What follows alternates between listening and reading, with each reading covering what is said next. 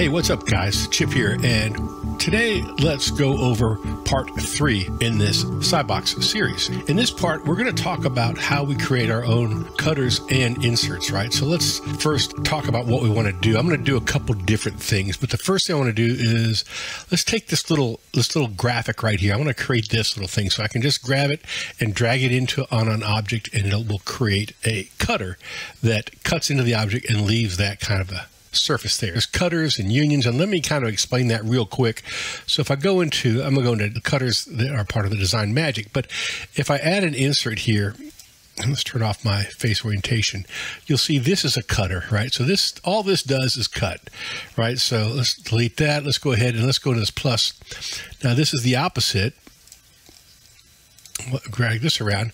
This is a union. So all this does is union. There's not an actual separate part here, right? Whereas if I go into here and I choose something like this, these are the separate parts, add insert.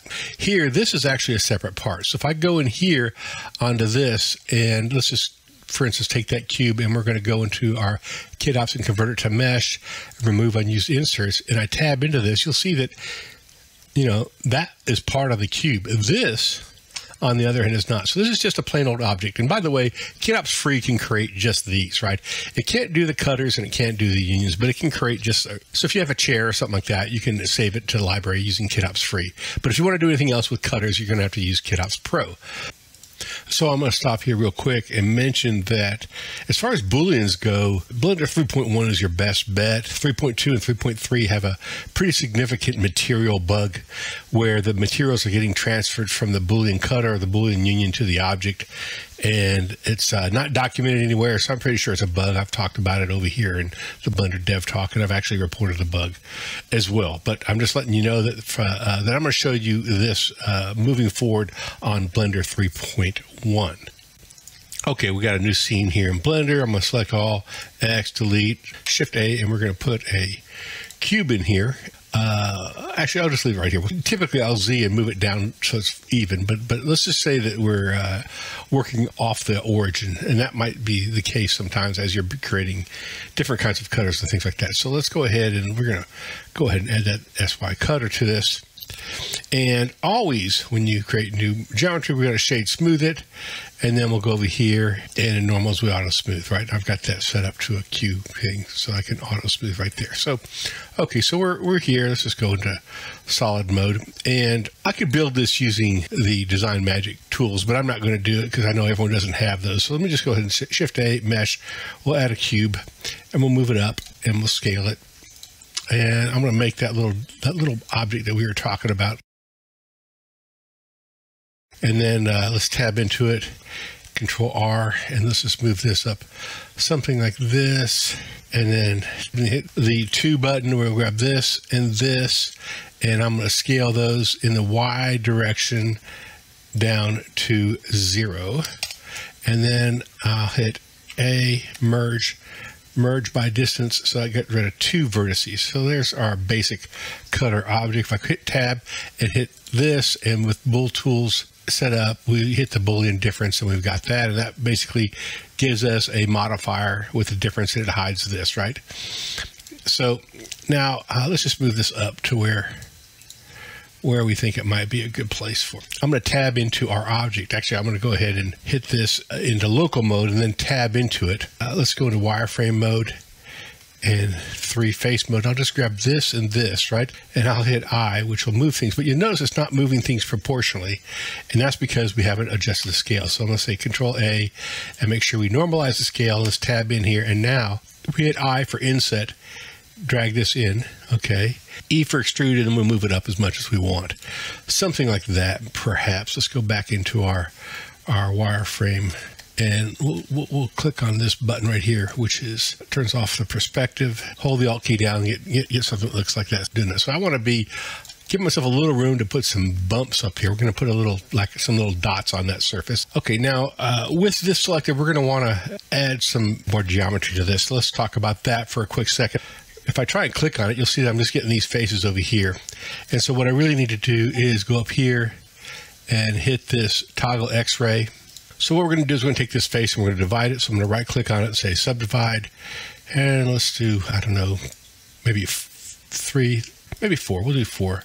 Now with that done, I'm going to hit II twice, and I'm going to kind of pull this in like so, just like this. And with these faces selected, we're going to right click and we're going to subdivide again, maybe 2 times. And then I want to make sure that I have loop tools enabled, and I'll right click, loop tools, circle. And then I want to scale these about their individual origins. So I go over here and click on individual origins and hit the S button and scale them down like this.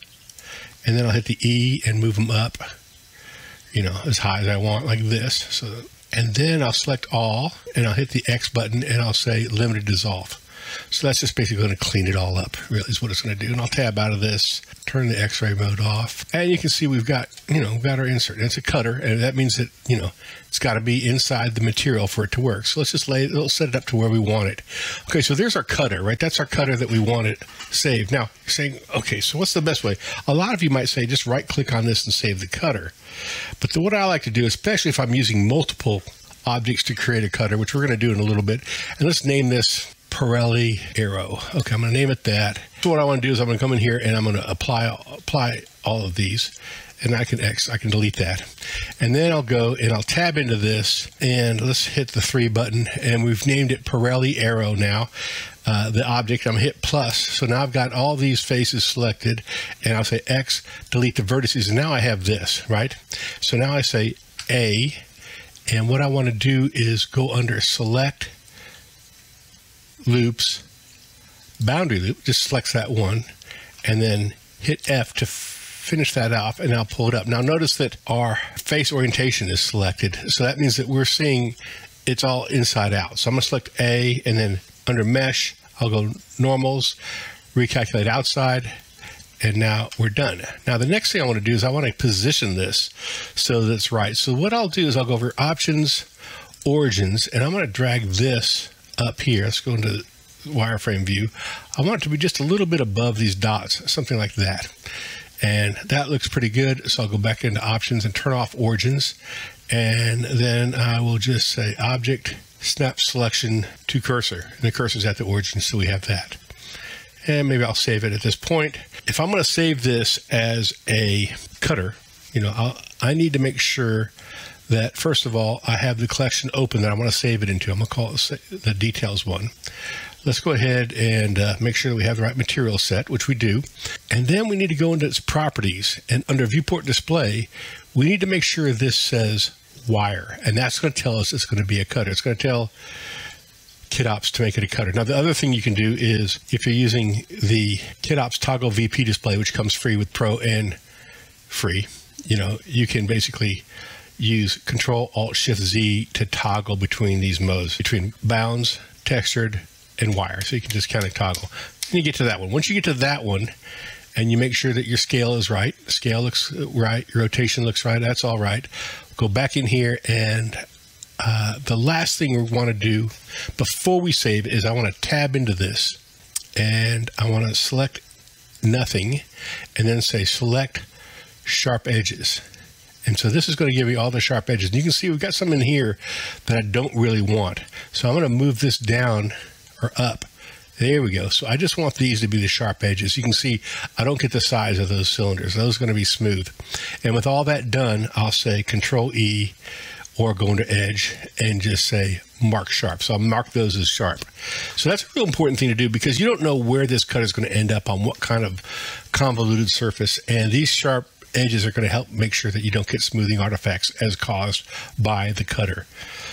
Okay, we'll tab out of that, and now within here we just right click on this and we'll say KitOps, create insert, use object origin, and there's our insert. So let's go file, new, general, don't save, come back into KitOps, and we'll go into our details, and here it is, Pirelli Arrow, add that insert over here, turn off face orientation, and let's just see. You can see how that works. So it worked really well. And I can just, you know, add it as much as I want. I can shrink it. I can rotate it as I'm adding it.